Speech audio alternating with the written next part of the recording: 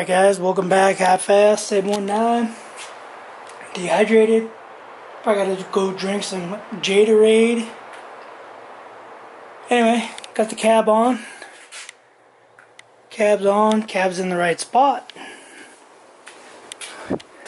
Got our like inch and a quarter gap back here. It's not hitting the gas tank. Yes. Got this all installed. Came out pretty nice. I'm just gonna spray paint the front here because that all gets covered anyway. So, like I said, I got a new weather strip back there, weather strip over there. One thing I did mention in the last video was I thought it was going to interfere with the steering column with the header, and clears pretty good. Hopefully that piece right there can hold up to the heat. But anywho, this thing's ready to go. I did screw that wire harness connector in. I'll run the wiring, the loom.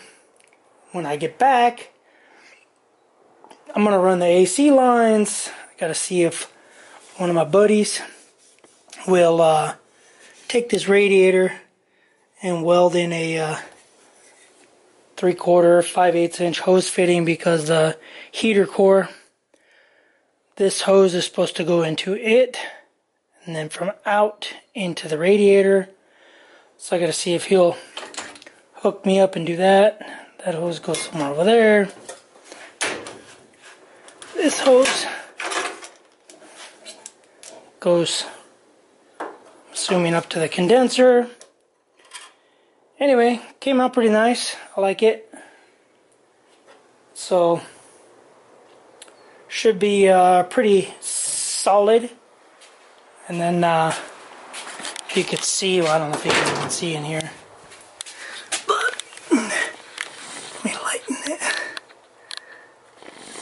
So we got all this cooked, burnt paint from welding. As far as I can go, brightness.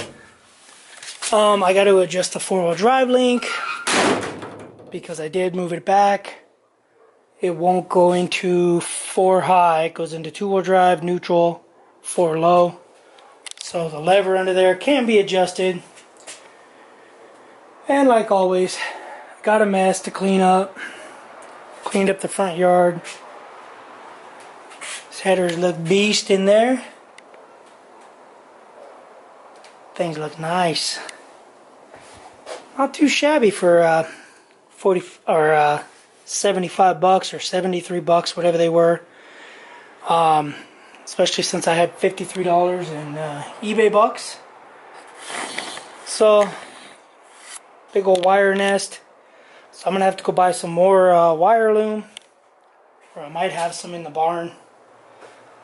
I don't know. I don't know. So anyway, I'm pleased with this gap here. I thought for sure when I came up that 1 inch, because the frame goes up like this. So I thought for sure that it was going to bring the cab up more. But it doesn't look like that's the case. The bolts in the front were a pain in the butt because I had to get between the frame rail. Yeah,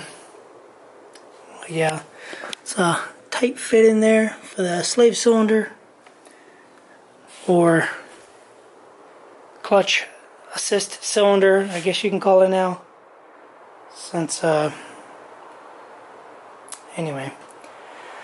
But yeah, that's it. I'm going to ask a buddy if he can TIG weld, because I'm afraid I'm going to blow through it. And he's got a better welder. So I'll see if he can't TIG weld me a nipple on there for a return for the heater core.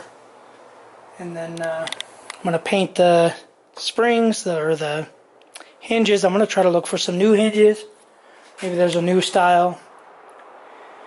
And then next off cycle, I'll do the wiring. Run all the wiring the way I want it. Headlights, blinkers. Blinkers are in the front, in the grill.